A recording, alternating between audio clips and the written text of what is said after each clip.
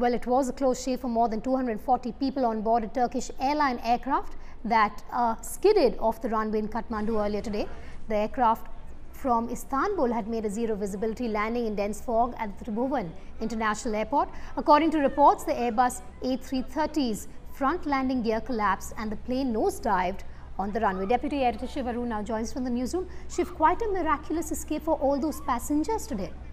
Very, very close call for that A330, Vedika. We understand that after a 7-hour flight from Istanbul to Kathmandu, this particular Turkish Airlines flight had actually circled around the Tribhuvan International Airport in Kathmandu at least a couple of times, and there are actually pictures of that as well circulating on Twitter and Facebook, suggesting that this was an aircraft where the crew was actually, quite nervous about, final approach to that airport because of a lot of rain, a lot of sleet and very low visibility at that time in the morning. This was before 8 o'clock this morning at that particular airport.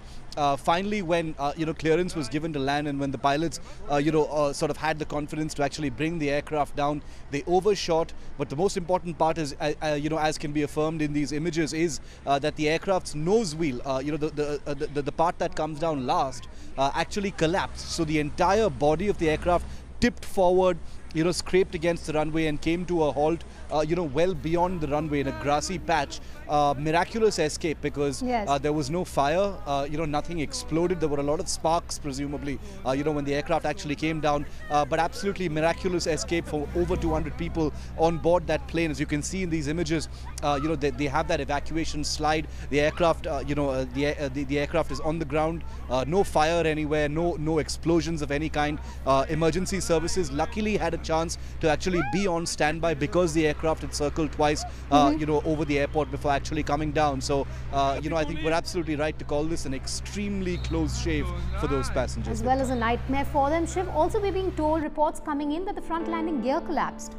That's right. The front wheels, which is the nose wheel, which is supposed to be the part that comes down last, that is the part that collapsed. So remember, this may have, while investigations will obviously continue, and as you well know, Vedika, investigations into air accidents are extremely complicated. They go into all aspects of the mechanics of the aircraft, the circumstances of the landing, what the condition of the runway was like. The fact that the nose wheel collapsed is extremely disturbing and indicative of a possible mechanical failure, because remember, the entire undercarriage of the aircraft is built to take extreme stresses off landing at high speed.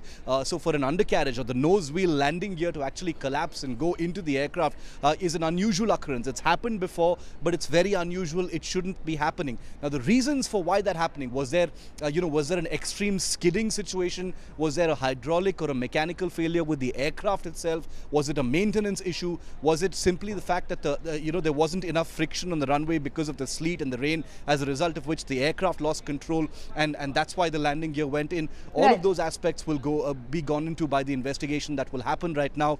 Very, very close call for those passengers. Thanks for joining us, Shiv. Well, that aircraft was on its way from Istanbul to Kathmandu. More details in a while from now, especially if there is a statement that comes out from the airline.